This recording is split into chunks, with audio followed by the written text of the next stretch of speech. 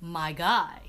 So I just watched the creepiest video ever, and it was a message from the gay community.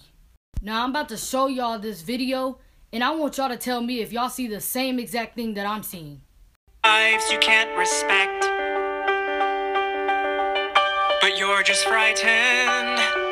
You think that we'll corrupt your kids if our agenda goes unchecked. Funny, just this once, you're correct. We'll convert your children. Happens bit by bit, quietly and subtly, and you will barely notice it. So first off, dude look like a whole psychopath. Talking about, we'll convert your children. Like, you look like a whole psychopath and a pedophile. Like, what type of old man would sit here and say they'll convert somebody's children? That sound like pedophilia. That's them demons and them spirits, boy, I'm telling you.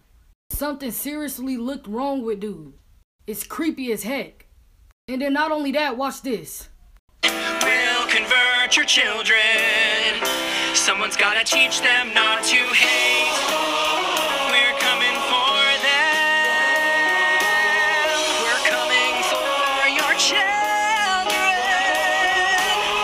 We're coming for them. We're coming for your children. We're coming for them. So with that being looked at, just look at the amount of old guys saying that they're coming for your children.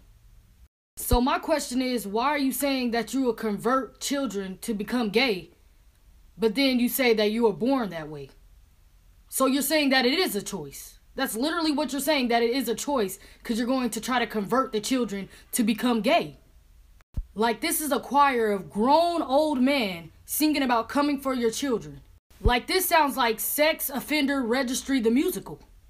Like, people would say, how dare you equate homosexuality with pedophilia? Then on another note, sing a song talking about we're coming for your children. You tell me what that sounds like.